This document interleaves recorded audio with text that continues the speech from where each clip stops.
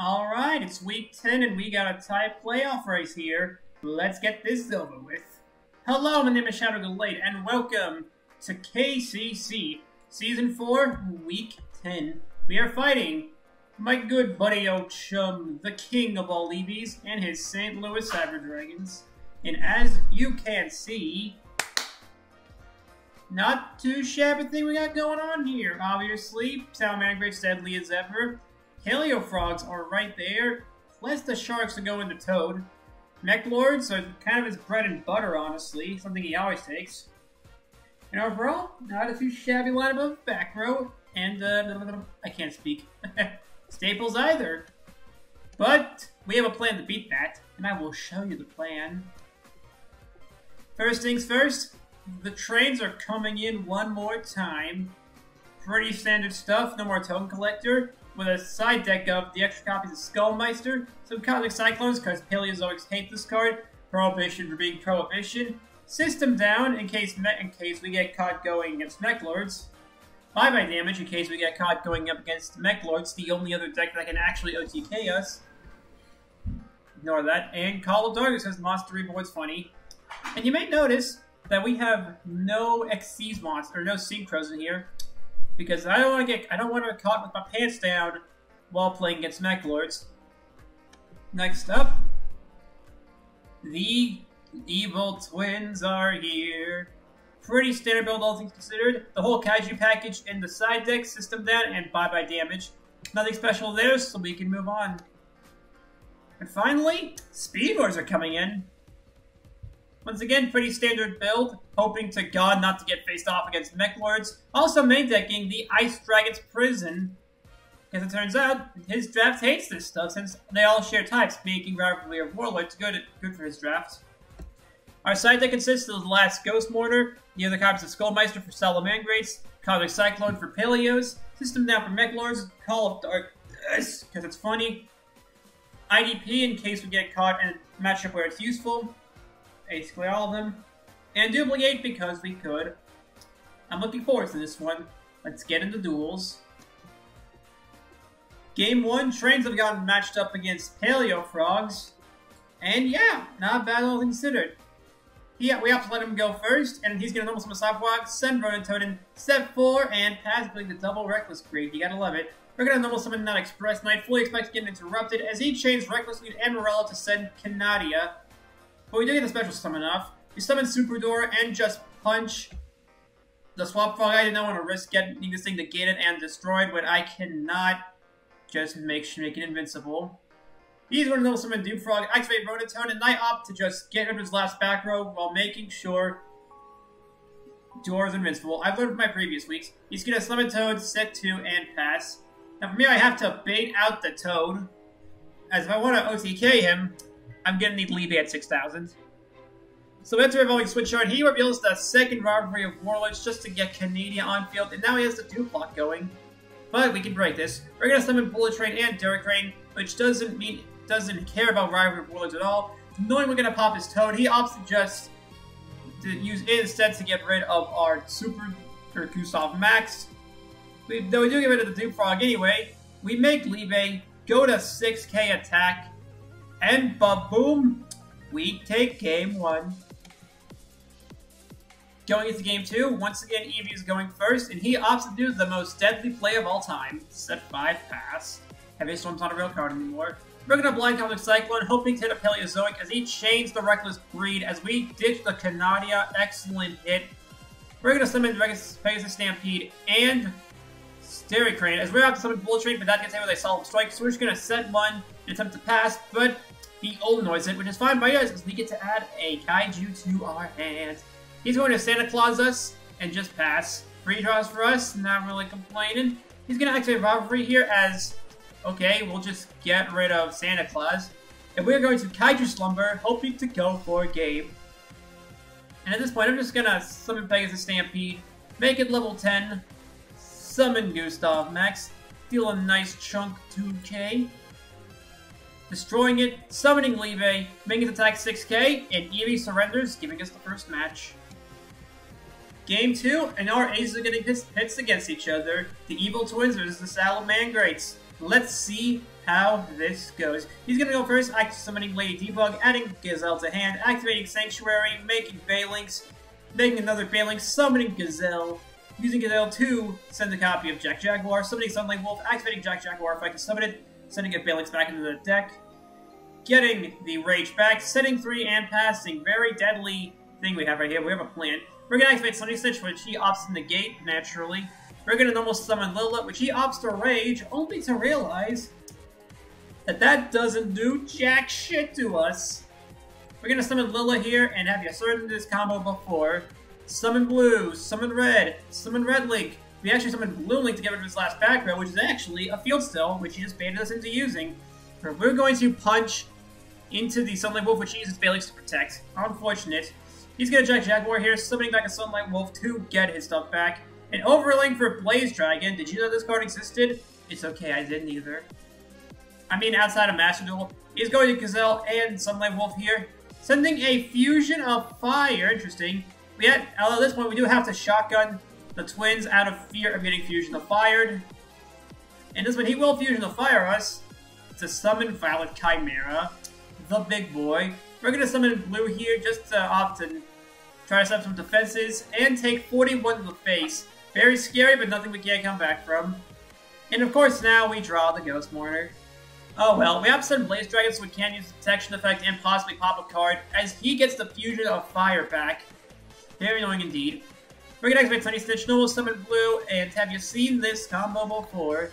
Summon Red, summon Blue, destroy the back row so we can't Fusion the Fire, summon Trouble Sunny, and punch into Violet Chimera. Not too bad, things considered, and we have the funny thing as he draws his funny thing, Emerald Eagle. Did you remember this is a card? Anyway, he's going to get Gazelle back to his hand as we just keep gaining life points as this is a Link spam deck, and he Fusions of Fire, forcing us to shotgun Trouble Sunny to at least hope to end the effect off. Fortunately, we do still get the healing, and we are going to Ghost Warder here as he is going to try and OTK us, at which point we'll summon back Lilla and absolutely bop the Sunlight Wolf. Not wanting to die any further. Now, we will lose our links here, but thankfully, we can come back from this. Just a hunch, but I think we can. We're going to get rid of Violet Chimera, as he actually has to summon Gazelle during our turn, sending a Spinny. That's fine. We have the 2 other twins in our grip, opting to just pop the Gazelle, summoning Trouble Sunny, and beating his face in. Oh wait, we actually summoned the Sanctuary. I forgot we had that, though. He activates Spinny, but we are going to Skullmeister here, stopping him from doing anything. He's going to summon Baylings as we just keep getting our health back. More, I say. And out of fear for Fusion of Fire, we just opt to shotgun the thing, and so we can't make any more plays, to which he just surrenders, having nothing left to do. Game 2, and hey, did you guys know we have Mind Control? I kind of forgot for a while, but that's fine by me. He's going to normal summon Foxy, getting off the top. Nothing. You hate to see it. He's going to summon Baylings, adding Sanctuary before activating said Sanctuary, activating another Baylings, setting 2 and passing. We're going to Cosmic Cyclone here, opting to just get rid of his stuff, hitting the Solemn Strike, thankfully, but he roars our KCC kill. That's annoying, so we're going to have to set IDP and pass, having no way of getting things out. He's going to normal summon Foxy, I'm drawing off the top. Okay, Falco will do it. No, Foul, I mean. We decide to IDP here, getting his links out of the graveyard. Now, he does still have a Baylings in grave, but at this point, all I can do is really attack for 18, which is strong, but will live. And we draw the other off the top, and at this point, we'll just summon Blue, summon Red Link, summon Blue Link, ignore that thing you heard clattering on the ground, and have you seen this before? We're gonna draw 1, summon the Link 4, and hey, there's Chalice! Pretty good.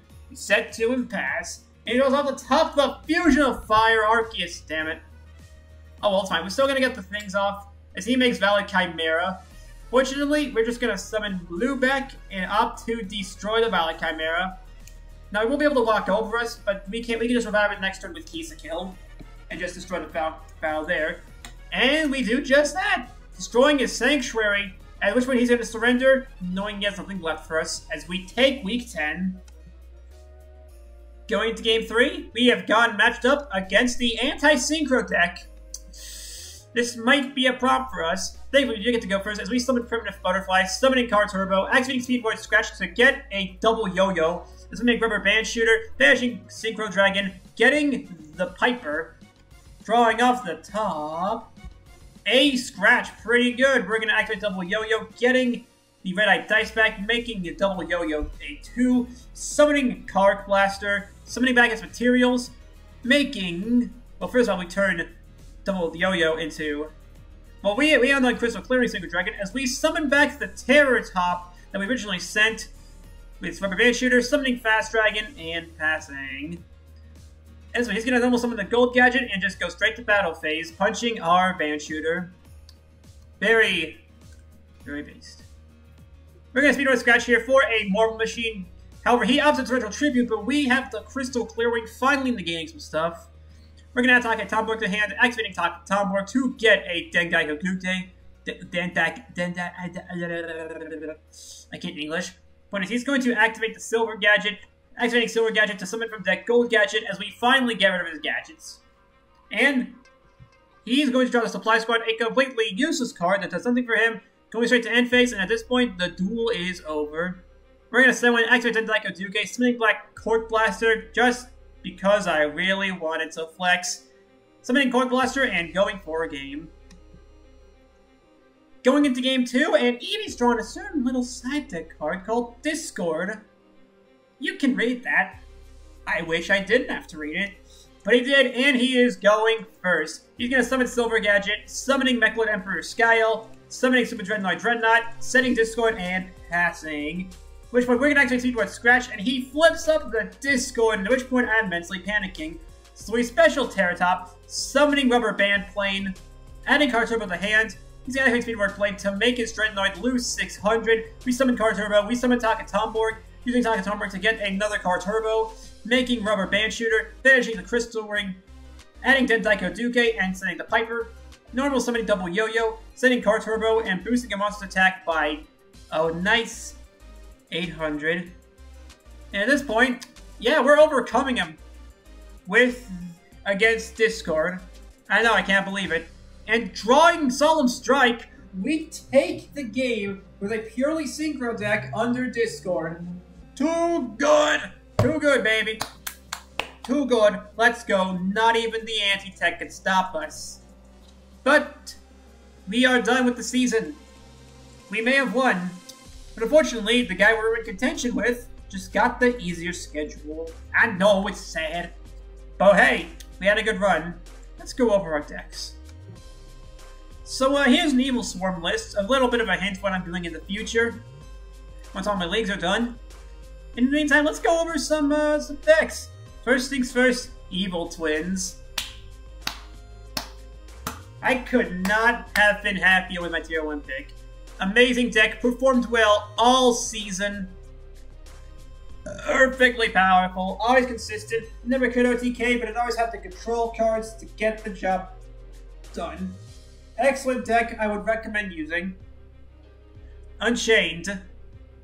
So I mainly wanted to draft it just for the sake of using it alongside Unchained Evil Twins, only to later on realize, yeah, they were not that good. I had some fun with the Luna build, but I really could have done with a better Tier 2. But overall, I did have fun using them for the few times they did come. They were just not as good as I wanted them to be. Speedroids, now that was a fun one. Speedroids are simple. Random bullshit go deck, winning under Discord, pretty good stuff I'd say. The train package, even with Ancient Gears underperforming, you never did. You always did what you had to do, mostly. You pulled through, you did what you had to do, getting the kills you needed to get. Overall, lovely deck I'd use it again. Octowatic. Octowatic's an interesting case. I did, don't get me wrong, it was a fun deck, but it was just too inconsistent. But it was definitely fun when it popped off. Especially just sitting, when I sat on Melucine against Gravekeepers, that was a fun memory. Overall fun deck, I'd recommend trying it out sometime, even if just in casual play. Reptilian, you never came pure just as a side set to Octowatic. The Kaijus, Like, it's been no secret in KCC for the past few seasons that kaiju drafts are superior. Sort of. You essentially get an extra staple because you also get Dark Hole in the form of Interrupted Kaiju Slumber. It just outed everything and everything under the sun, and I was glad to use them. May even do them again in the future. Ice Dragon's Prison, while a late addition, you were a much welcome addition. And I would gladly use you again. In Mind Control, you never really came. There weren't many options. Maybe I could have gone, I don't know, Trap Dust Shoot. Yeah, we have Trap Dust Shoot, we go let that sink in. But overall, I enjoyed this season. It's my first time not making playoffs, but I've done worse. See you guys around.